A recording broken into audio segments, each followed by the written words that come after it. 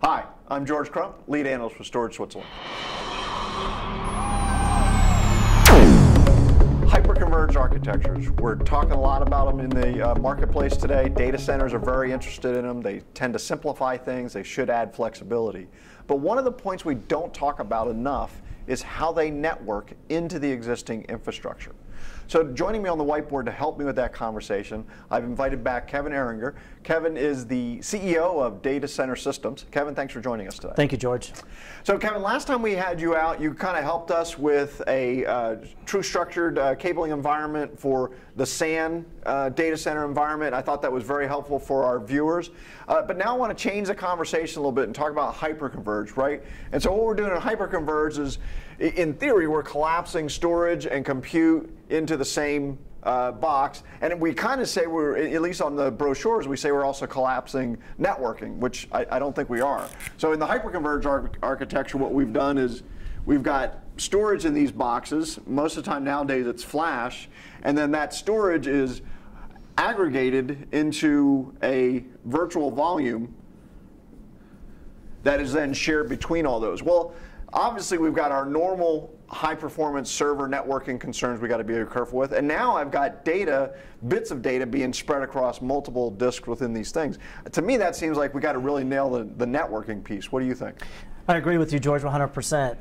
And I think the approach to take here is, with the hyperconverged going to 10 gig and running over fiber, it seems we need to maybe want to take a step back and look at how the mainframe environment has dealt with the structured cabling going back all the way to the first fiber-attached mainframe. So what old is new again? What's old is new again, and yeah. I think from the structured cabling also to how equipment is laid out. Okay, so talk us through how we would wire this up. So the hyperconverged, when you have your nodes with your compute as well as your storage, they're going to be 10 gig fiber connections, and those connections need to talk to, ultimately, to the core switch. Okay.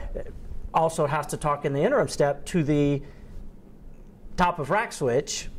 So in this environment, we'll draw our switches down here, our core, and then the top of rack switches are traditionally, in the current environment, they're putting them either in the top of the rack or maybe above 3 or 4 cabinets, so they can try to minimize how many ports they are not using in one rack. Right. But ultimately, the top of rack switches have to talk to the core with the 40 gig uplinks. Okay. And then the 10 gig connections on the top of rack switch have to talk to our nodes. All right, so I'm running 10 gig from here to my top of rack, and then 40 gig from my top of rack to the core. Everything I'm seeing, this is all optical now. We're not doing copper anymore, right? Exactly. Yeah. Which I believe then leads us right back to where we started, to where IBM started with the first true structured cabling for the mainframe environment in the data center.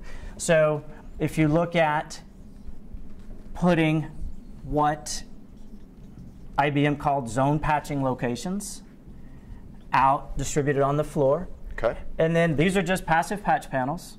And then your 10 gig links would run from your nodes to your patch panel.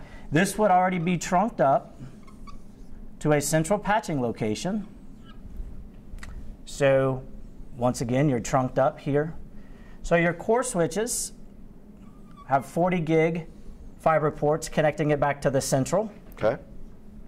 You have 10 gig links coming from your top of rack switch to support your nodes. You also have 40 gig ports coming back to talk to your core. Okay. So in this environment, it's perfect for this connectivity, in the true structure connectivity with FTS methodology. So now you just patch your 10 gig ports to your 10 gig ports, which are then ultimately connected back at the zone, and then you patch your 40 gig ports to your 40 gig ports that are coming in from the core switch.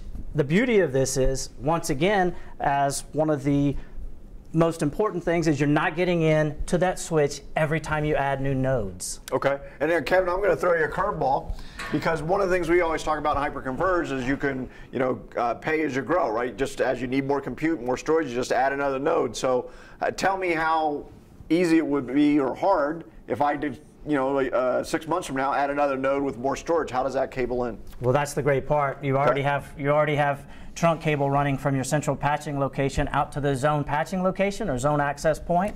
All you do, run jumpers, 6 to 8 to 10, depending on how many that equipment manufacturer needs. Okay. It runs back to the zone automatically with the trunks coming here. Now, that port is represented by a port on the front of the patch panel. Then you just patch it over to your top of rack switch, because that would be a 10 gig connection. Okay, great. So, and I think this is really, really important, because in Hyperconverged, all we're talking about is flexibility, pay as you grow. And if you don't have the infrastructure nailed, all that flexibility, if you got to wait 12 days to get a new node connected, you sort of lost all that flexibility, haven't you? Agree 100%. The faster, the more equipment you put in, the more need for availability you're going to need to turn that up. So the last thing you want to do is continue to run direct connections from your switches or from a central out. You want to have it available out at the zones. That way, you're turning it up immediately. Awesome. Well, Kevin, I knew if there's anybody that can help me out, it was going to be you. So thanks for joining us. Well, thank you very much. So there you have it.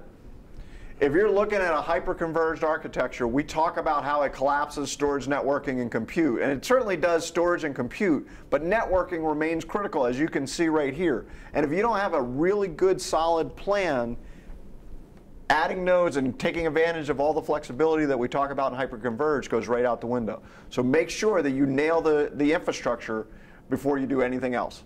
I'm George Crump, lead analyst with Storage Switzerland. Thank you for joining us today.